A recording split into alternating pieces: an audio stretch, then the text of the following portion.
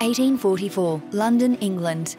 A 22-year-old man named George gathered a few friends to form a society that would meet regularly to gain renewed strength in body, mind and spirit.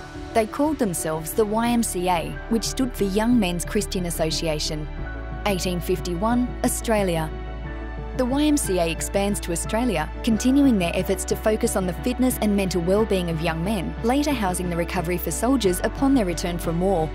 2019, across all states, Australia. The YMCA is the largest and oldest youth organisation in the world, with a reach of 58 million people globally.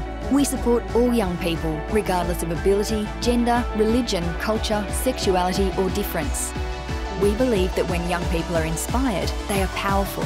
YMCAs all over the world are leaving their mark, and so are we.